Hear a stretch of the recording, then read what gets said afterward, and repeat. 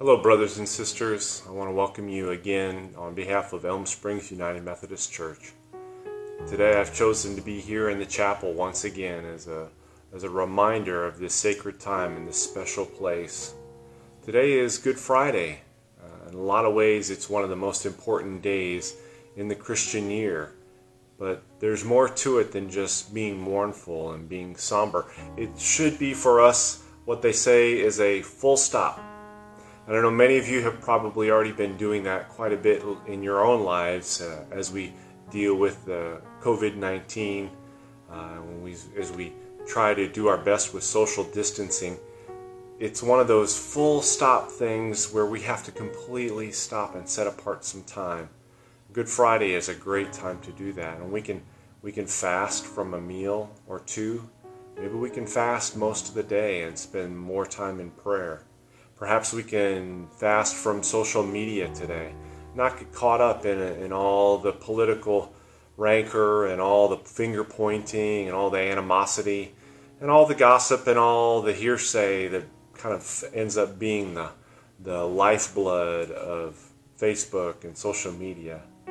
Perhaps we can just change our daily rhythm today. Maybe we can stop for a moment and do something where we stop and listen quietly to a hymn or a song of meditation. Or maybe we use the 1-minute pause app and really set aside some time, 5 minutes or 10 minutes, to really be in contemplation of who God is and what He has done for us. So whatever you choose to do today, I hope that you will make this time special. And thank you for using this worship time together online to begin this process on Good Friday. Would you pray with me as we begin our time together?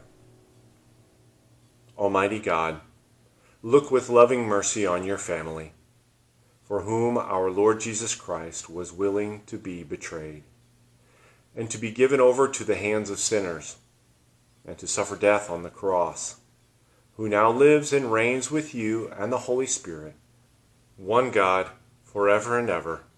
Amen.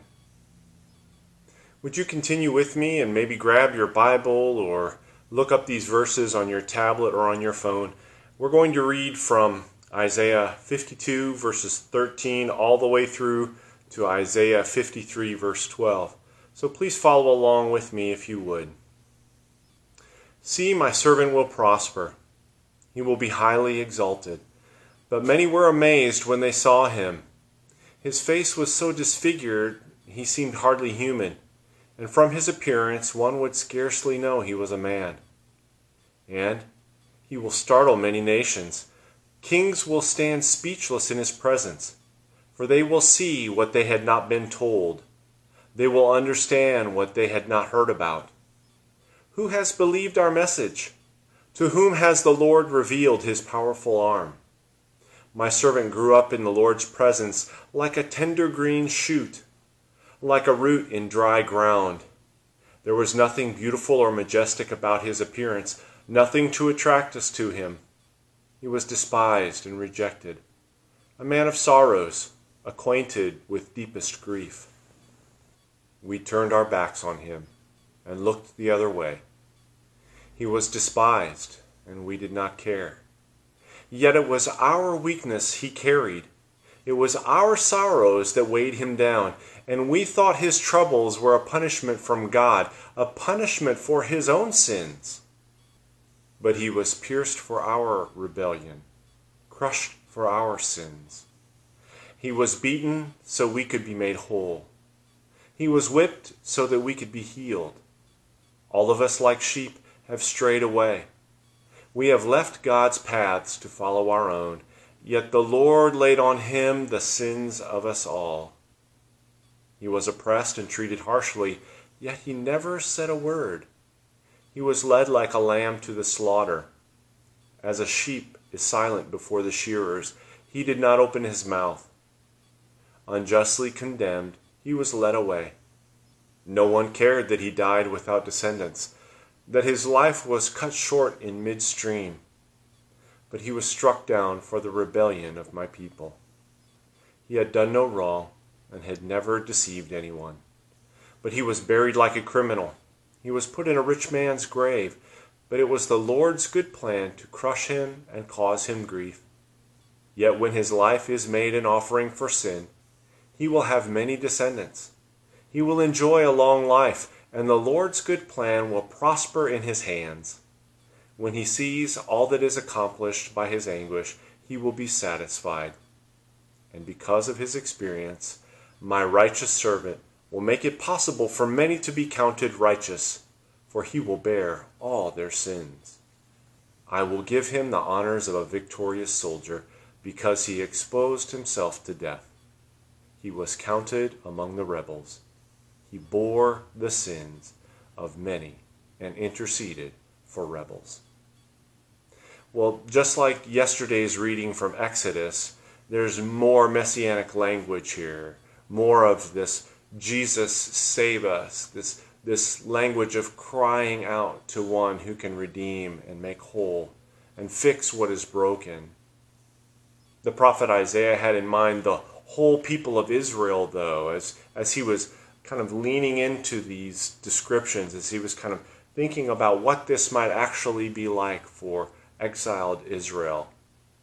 And surely there was hope that their exiled humiliation and their shame and the disgrace, that they would be redeemed, that the injustice that had been levied against them would finally be made right, that God's hand of justice, God's hand of righteousness would come down and fix what was broken and free them from their oppressors. But within that, we also see the vision of Jesus, and we think about what Good Friday means and the brutal treatment, the harsh punishment, the sacrifice, and the wounds that Jesus bore on our behalf. And it's a humbling, sobering thought. And so we turn our attention to Luke's account of that Good Friday, that first Good Friday where Jesus went through the pain, went through the suffering, went through the agony that he endured for us. So we'll be hearing the scripture reading from Luke chapter 22, 39, all the way through Luke chapter 23, verse 54. Just close your eyes and listen if you would, or watch some of the images on the screen as we recount that story of what happened on that first Good Friday. Jesus went out as usual to the Mount of Olives, and his disciples followed him. On reaching the place, he said to them, "Pray that you will not fall into temptation." He withdrew about a stone's throw beyond them, knelt down and prayed, "Father, if you are willing, take this cup from me. Yet not my will, but yours be done." An angel from heaven appeared to him and strengthened him. And being in anguish, he prayed more earnestly, and his sweat was like drops of blood falling to the ground. When he rose from prayer and went back to the disciples, he found them asleep, exhausted from sorrow. "Why are you sleeping?" he asked them. "Get up and pray, so that you will not fall into temptation." While he was still speaking, a crowd came up, and the man who was called Judas, one of the 12, was leading them. He approached Jesus to kiss him, but Jesus asked him, "Judas, are you betraying the Son of Man with a kiss?" When Jesus' followers saw what was going to happen, they said, "Lord, should we strike with our swords?" And one of them struck the servant of the high priest, cutting off his right ear. But Jesus answered, "No more of this." And he touched the man's ear and healed him. Then Jesus said to the chief priests, the officers of the temple guard, and the elders who had come for him, "Am I leading a rebellion that you have come with swords and clubs? Every day I was with you in the temple courts, and you did not lay a hand on me. But this is your hour, when darkness reigns." The men who were guarding Jesus began mocking and beating him. They blindfolded him and demanded, "Prophesy! Who hit you?" And they said many other insulting things to him. At daybreak, the council of the elders of the people, both the chief priests and teachers of the law, met together, and Jesus was led before them. "If you are the Christ," they said, "tell us." Jesus answered, "If I tell you, you will not believe me. And if I asked you, you would not answer. But from now on, the Son of Man will be seated at the right hand of the mighty God." They all asked, "Are you then the Son of God?" He replied, "You are right in saying I am." And then they said, "Why do we need any more testimony? We have heard it from his own lips."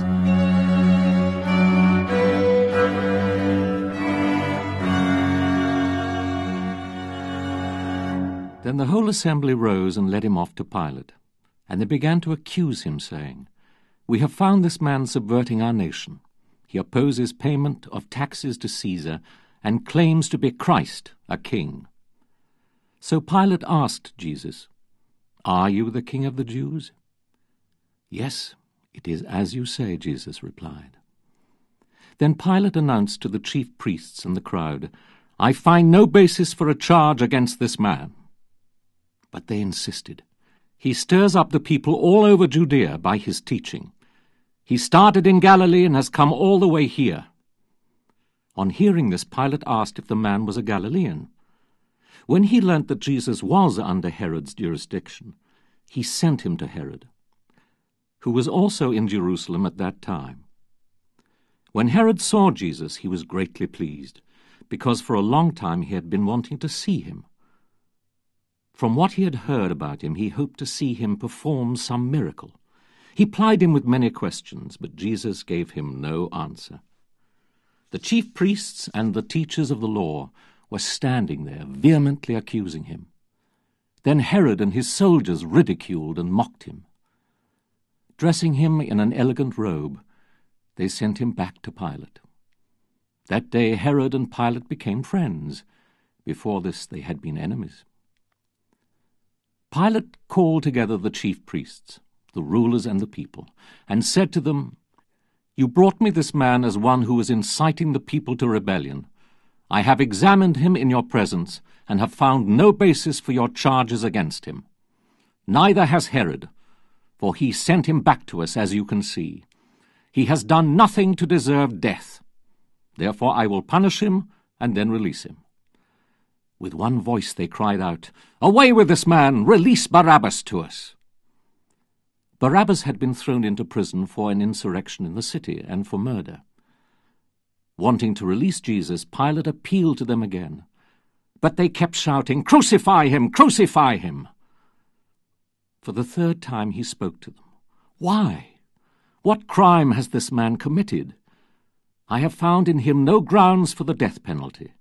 Therefore I will have him punished and then release him." But with loud shouts they insistently demanded that he be crucified. And their shouts prevailed.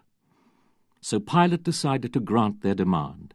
He released the man who had been thrown into prison for insurrection and murder, the one they asked for, and surrendered Jesus to their will. As they led him away, they seized Simon from Cyrene, who was on his way in from the country, and put the cross on him and made him carry it behind Jesus. A large number of people followed him, including women who mourned and wailed for him. Jesus turned and said to them, "Daughters of Jerusalem, do not weep for me. Weep for yourselves and for your children. For the time will come when you will say, 'Blessed are the barren women, the wombs that never bore, and the breasts that never nursed.' Then they will say to the mountains, 'Fall on us,' and to the hills, 'Cover us.' For if men do these things when the tree is green, what will happen when it is dry?" 2 other men, both criminals, were also led out with him to be executed. When they came to the place called the Skull, there they crucified him, along with the criminals, one on his right, the other on his left. Jesus said, "Father, forgive them, for they do not know what they are doing." And they divided up his clothes by casting lots. The people stood watching, and the rulers even sneered at him. They said, "He saved others, let him save himself, if he is the Christ of God, the chosen one." The soldiers also came up and mocked him. They offered him wine vinegar and said, "If you are the king of the Jews, save yourself." There was a written notice above him which read, "This is the King of the Jews." One of the criminals who hung there hurled insults at him. "Aren't you the Christ? Save yourself and us." But the other criminal rebuked him. "Don't you fear God," he said, "since you are under the same sentence? We are punished justly, for we are getting what our deeds deserve, but this man has done nothing wrong." Then he said, "Jesus, remember me when you come into your kingdom." Jesus answered him, "I tell you the truth. Today you will be with me in paradise." It was now about the 6th hour, and darkness came over the whole land until the 9th hour. For the sun stopped shining, and the curtain of the temple was torn in two. Jesus called out with a loud voice, "Father, into your hands I commit my spirit." When he had said this, he breathed his last. The centurion, seeing what had happened, praised God and said, "Surely this was a righteous man." When all the people who had gathered to witness this sight saw what took place, they beat their breasts and went away. But all those who knew him, including the women who had followed him from Galilee, stood at a distance, watching these things. Now there was a man named Joseph, a member of the council, a good and upright man, who had not consented to their decision and action. He came from the Judean town of Arimathea, and he was waiting for the kingdom of God. Going to Pilate, he asked for Jesus' body. Then he took it down, wrapped it in linen cloth, and placed it in a tomb cut in the rock, one in which no one had yet been laid. It was preparation day, and the Sabbath was about to begin. The women who had come with Jesus from Galilee followed Joseph and saw the tomb and how his body was laid in it. Those are powerful, painful words to hear. It's difficult to recall and understand in any way, shape, or form what Jesus' suffering must have been like on that day. But Jesus Christ is this paradox that we see in so many ways. We hear the echoes of it from Isaiah now carried into John, where by Jesus' wounds we have been healed, where the paradoxes continue as he is arrested, yet when he speaks, the soldiers fall down. He is tried, yet he is the King and the Son of Man. He is thirsty and dying, yet he is the source of the Spirit, of water, living water, and his shed blood that heals us. And then finally, in the closing of that account, he is buried, but he is buried in a garden. And all these combine together to tell us that God shares our sorrow. He understands where we are, and he meets us in these most difficult places. And I think you have to grab a hold also of the fact that even in this suffering, even in this death, even in the darkness of Good Friday, we find the seeds of hope in the resurrection. And it's with that seed of hope that we conclude our time together here today.